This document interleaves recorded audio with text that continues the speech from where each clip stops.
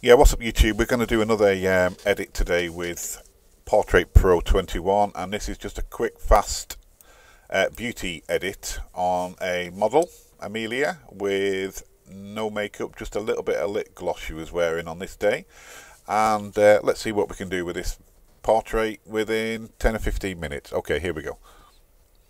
So again, we're going to start off with the face sculpt, and we're just going to give a little bit more volume to the hair. And we'll go to the face shape and just adjust that just a tad. A lot of this, you know, it is down to your ability to see faces and not eye shapes, but you know, the ability for yourself to adjust faces and see what works and what doesn't.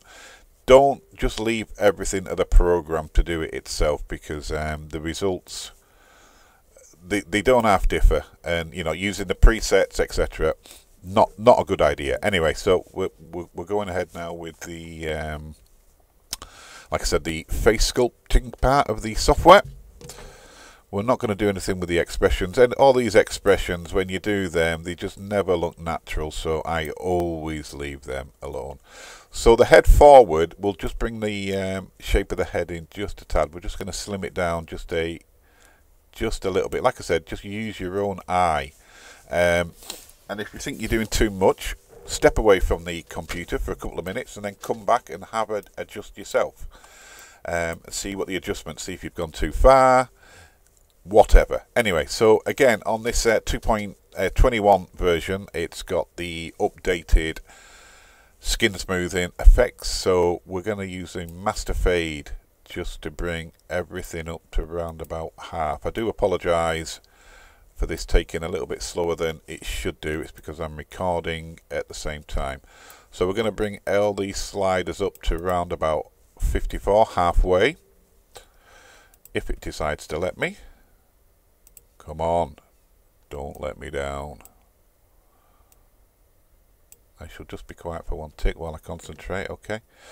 Right, we're going to leave that alone now, and then we're going to go over to the what is going on? There we go. It is running a little bit behind what I'm doing. Right, so it's worked, I think. Let me just check. Skin smoothing, yep, okay. So we're going to go to the makeup setting. Like I said, it's always nice to add just a bit of blusher in with any of these sort of portraits, but just slightly around this area. Just it just helps the images, in my opinion. So we'll bring that up to just around about.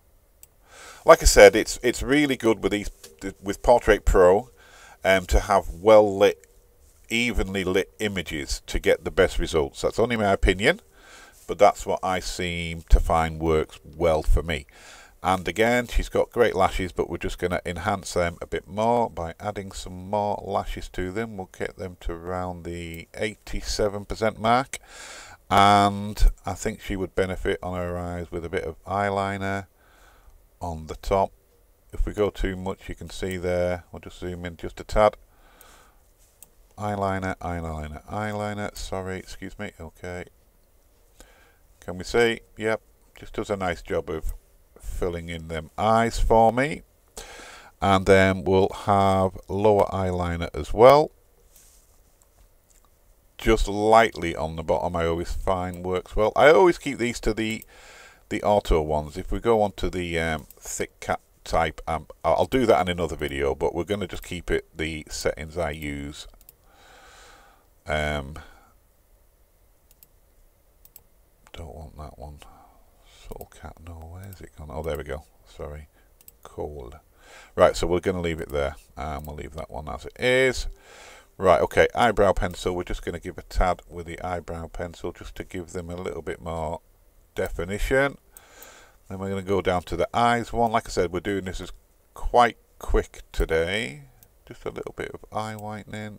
Clean the eyes to about there. Sharpen them eyes up. Get them popping. Just brighten the iris just a tad. And like I said, the the effect that gives it the wow factor, I think, is the lighting control. That's my favorite feature. Like I said, if you've got a nicely lit picture to start with, this lighting control comes into its own, adding the shadows back in, and it just starts bringing the picture to light. I'm getting the modeling light on just a little bit. Like I said, this is quite extreme really.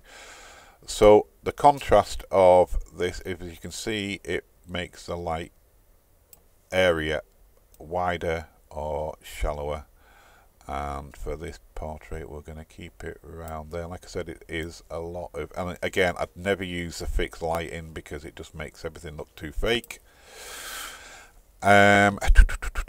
So we always add a bit of pout, and we're going to sculpt the nose just a little bit to give it a little bit more definition. As you can see there, we're getting in quite quickly, and I'm just going to go back up to the go down to the makeup, and we're just going to give some more lipstick definition. I was liking the colour she had, so I will keep it. We've got the colour grading here, so we're going to bring it back down to the colour from the original, which is, it was round about there, I think, but we've got a lot of gloss in that one, so we're going to bring the lipstick down just a tad and go back to the lighting. Sorry, we're going to go back to lighting, which is this one, and a little bit of contrast to it, a little bit more, so it's going to focus that. See it adjusting here. I don't bother with a fixed lighting, like I said. Cheekbones, we're going to highlight the cheekbones up on this picture around about 48, and give her smoky eyes. It just brings the eye area into your eyesight more, and we'll get a little bit more sculpt on the moles and get that pout going. You see where it puts the shadow just under here. Again, you can see before and after. Now we've still got a few spots up here that we will edit in Photoshop. Like I said, I don't do all my editing with this software. There is some fixes I still use in Photoshop, but I am happy with that, with quite an extreme edit. And we'll click on exit 100%. Hopefully I've done that in less than 10 minutes. And I have.